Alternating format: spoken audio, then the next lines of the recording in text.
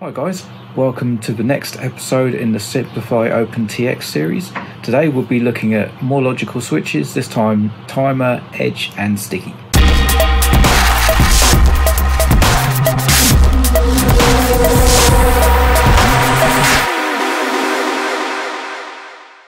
Hi guys, welcome back. I hope you've all been good and had a great time flying. So today we're going to go straight back into OpenTX and we're going to have a look at some more logical switches. So again, it's only going to be 3 this time. So let's get straight into it. So the first one we're going to look at is called edge. And what edge does is activates the switch for a certain amount of time when an action or a condition is met. So that sounds a bit more complicated than it actually is. So let's just have a quick look. So if we've got our edge switch here, our edge function, I should say.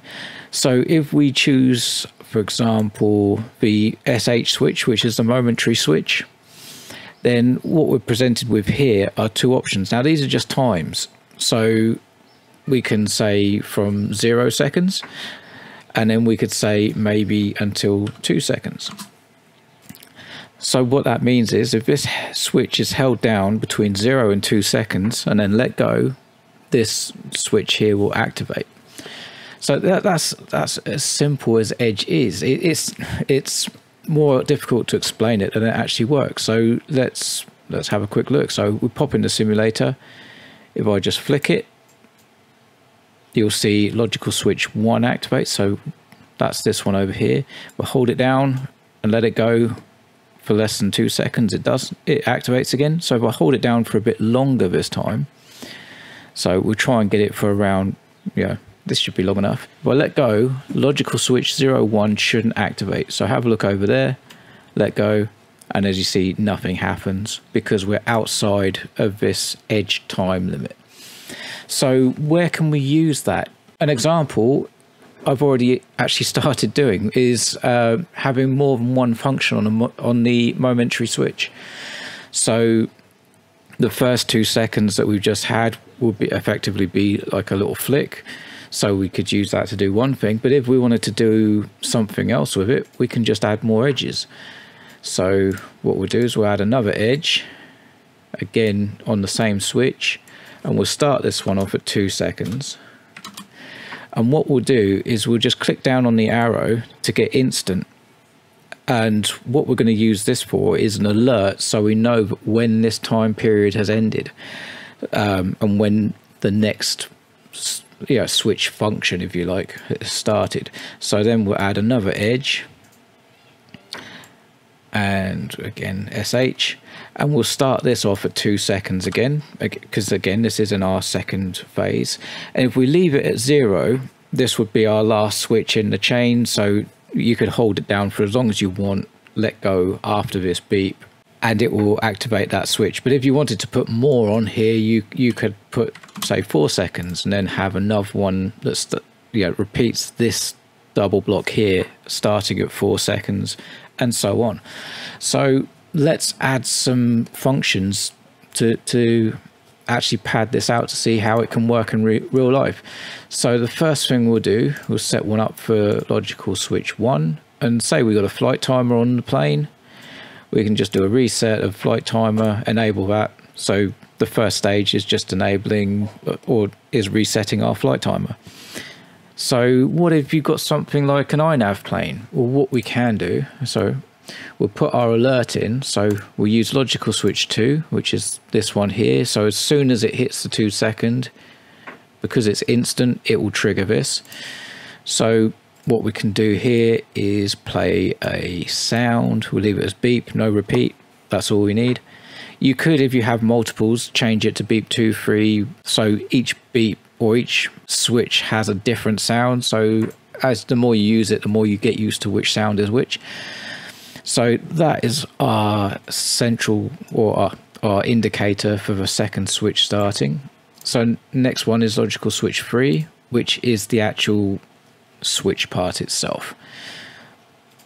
So what we'll do here is we'll override some channels. We'll set that to 100. Again, we're doing logical switch 3 for all of these. Override the elevator channel 100.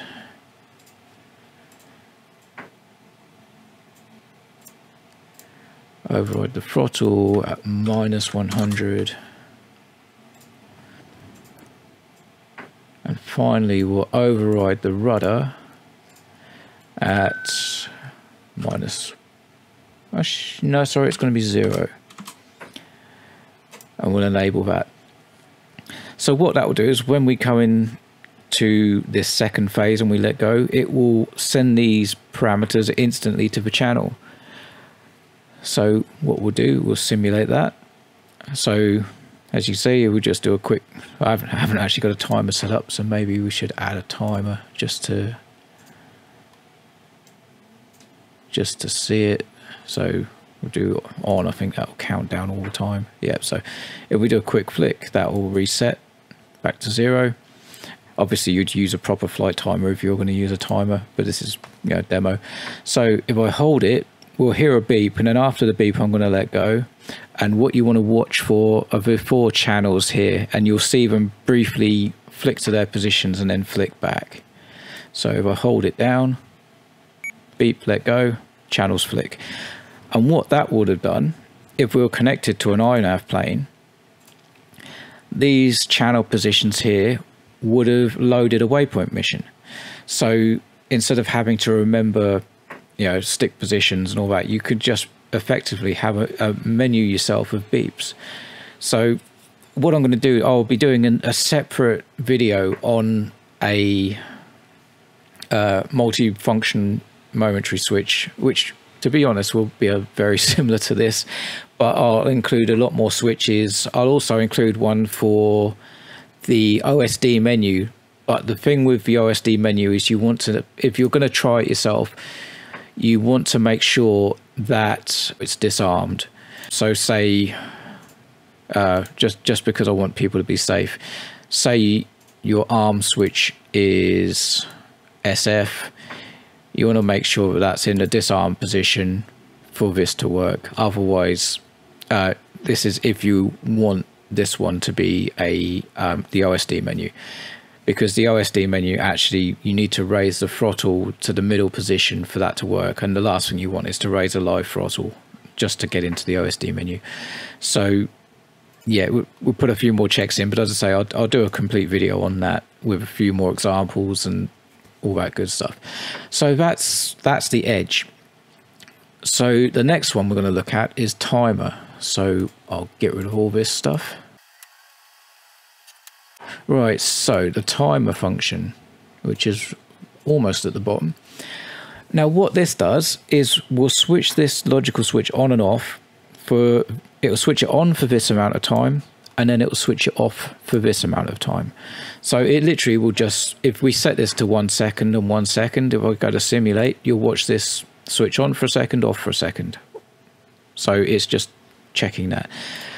So that's basically all it does. I mean, you'd probably use it for a timer in more complex things, but the example that I thought of is, say you got a slope soarer and you wanted to check the battery every minute just to make sure you got plenty in the pack. A lot of slope soarers, because there's no motor, you can use a really simple resistor-based analog voltage telemetry system and then send that back. I think it's something like VFS01 or something, the actual sensor. And what you don't want to be checking it all the time, so what we can do is just check it at minute intervals. So what we'll do is we'll set this to ½ a second, set this to 59.5 seconds, so in total that makes a minute. And then what we want to do is we'll do our actual check in here. So we'll do A less than X, and for X, I'm gonna, this model here has actually got the INAV telemetry data, but I believe on here you'd set it to A2, which is usually what that analog sensor is set to. But VFAS is our voltage anyway. And then what you'd do is you'd set this to, you know, obviously not the lowest you want, but a low amount of power that, you know, you still got plenty to land with. So if we set this to, I don't know, if we say it's a 3S, if we set it to 11.1 volts, I mean, it's a glider, there'll be plenty in there to land. So, and then what we want is our AND switch on logical switch 1. So what it will do is when it gets to this half a second here, the first part, it will do this check. If it's above that voltage, it won't do anything. If it's below it, it will activate this logical switch. And then it will stay off for the remainder of the 60 seconds. So because I want to show an example, I'm going to lower that to 9 seconds because we don't really want to be sitting around for a minute for a logical switch to trip over. Right, so if we add a special function on here, we'll set this up to logical switch 2, and what we can actually just do is read out the voltage. So we set that to VFAS. There we go, telemetry VFAS. So if we simulate that, you'll see that's off and on. And what I need to do is bring up the telemetry simulator. So at the moment we've got 0 volts. So if I 0 volts. There you go. It's just told you. So you can see it's working. If I put that up to 11.2 volts, it will, next time this one comes round, it won't trigger O2. But if I drop it back down to 11 volts, next time it pops round, O2 will activate as well. 11 volts. There we go. So that's just a simple example of how the timer could work. So it's one of those things it's hard to find an example for, but that will do. So let's get rid of this and we'll move on to our last one for today, which is sticky. So sticky is a switch that uses an event, which could be a switch, it could be a telemetry setting or whatever. It uses an event to activate it, and then it uses another event to deactivate it. And I thought as an example, we could have used the throttle, but there's a much simpler one. If we got our momentary switch, we don't really want it as a momentary switch. We could actually convert it into a standard two-way switch. So all we need to do for that is go SH and SH. So if I go in the simulator now, we'll see logical switches deactivated. If I switch that, it's now activated, and it will stay activated until you switch it back again. So now we've effectively turned this into a standard two-way switch like the ARM switch. You could even potentially use it as an ARM switch. That's those 3 functions covered. So I hope you guys found this video useful. There's one more set of logical switches that we'll be looking at for the time being, and that is the A equals B, A less than B, also A is greater than and less than B, and the 2 delta switches. So we'll be looking at those in the next video, and then after that we'll just move on to a brief overview of special functions. And then following on from that, I'll probably go through actually useful real world examples of what we can use using many logical switches and special functions. Stuff like having your arming switch on the same radio channel as your flight modes in iNav. Loads of different things. The multifunctional momentary switch, that sort of stuff. So those videos will be coming soon, and if there's anything that you'd like to know about, if you drop a comment, I'll get on and make a video about that too. So I hope you guys have a great time. Hopefully the weather picks up and gets better again, and you can all get out there and fly and have a great time. Thank you guys for watching. If you liked the video, thumbs up would be great. Please subscribe and click the bell icon to get notifications of the next videos in the series. If you want to leave a thumbs down, that's totally cool, but please put a comment below so I know where I'm going wrong. Thumbs down, it's your opinion, but if you let me know why there's a thumbs down, maybe I can do something about it and make the videos better. So feedback's always important. Thank you very much, guys. I've babbled enough for now, so I'll see you on the next video. Bye bye.